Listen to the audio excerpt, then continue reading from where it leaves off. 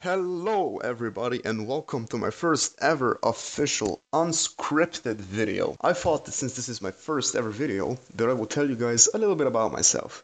Now, so basically I come from a country of culture, a country filled with lovely people that always say hi, goodbye, and don't understand the concept of pineapple and pizza. Thank God, man. Now, you might ask yourself, Nick, what is this amazing country? Well, it's called Slovenia, and it's shaped like this. And in this video, I'm going to share our culture with the world, specifically the swear words. I did some digging, and apparently this woman has already made a video of the sacred language known as Slovene. And although her video was good, I noticed that she forgot the most common form of expression in our land, swearing. When you see a country has so much culture and beauty, there's definitely gotta be people who are trying to steal it.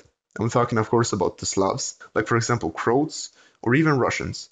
But no worries, my friends, and hop with me on this wonderful and educational journey. Without further ado, let's hop to our first ever word, which is pičku ti materno. I'll say it again, but slower. Pičku ti materno. The literal translation of this word is the pussy from your mother. Say it again. The pussy from your mother. We use this word very, very often. A lot of times when we hear ourselves or when someone pisses us off. Like for example, if I would have stubbed my toe, I would have yelled, "Ah, pičku ti materno." Same if a teacher gives you a bad grade because you forgot to add the source to your presentation, and apparently that's 2 grades lower. Fucking cunt, I'll remember him. But yeah, moving on to our second word. Now, this is one of my favorite, and it's called na kurac mi ideš. Na kurac mi ideš. Now, where I come from, people usually use this among friends when they are being annoying.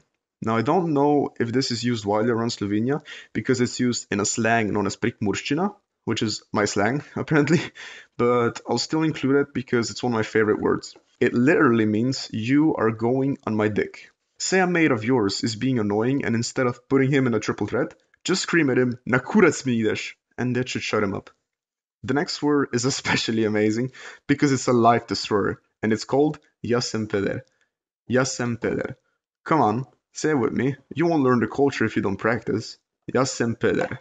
Did you say it? Yeah? Good. You fucking homo, you just admitted that you're gay. No, fuck off. I don't want you in this video anymore.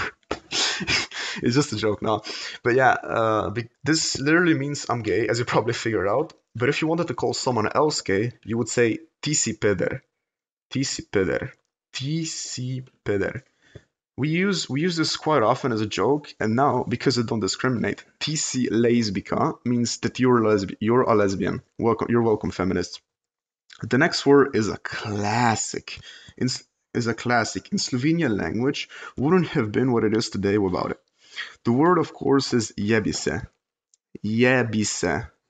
Which I'm sure that some of you had guessed it already means fuck you. Almost every second sentence in this land includes jebise. And just like in English, it's such an amazing and flexible word. It's honestly unbelievable. You can combine it with so much. Like for example, jebeš to, which means fuck that. Zjebal sem te, I fucked you, as in I've beaten you in a game. Jebeš tvojega brata, which means fuck your brother. Or jebeš tvojo mamo, which means fuck your mom. Fuck, just mid recording, I just realized that a lot of Slovenes will think that this is you actually want to fuck them, or like fuck the objects, persons you want to talk to. But yeah, moving on to the last word of the day, which means vtakni si nekam. Vtakni si nekam. Vtakni si nekam. This means stick it somewhere, usually intended up your ass, and we normally use it when someone is bragging about something. Like for example, if your sister gets a new iPhone while you're still stuck on an Android and constantly rubs it in your face, you could say vtakni si ga nekam.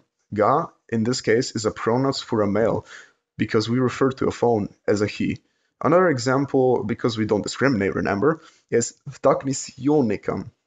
Vtakni si jo nekam. In this case, the pronoun is for a female.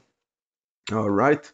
That pretty much includes my list of top five swear words in Slovene. And yeah, this is my first ever video, so please don't roast me in the comments. But other than that, take care, stay healthy, and eat your vegetables. And peace.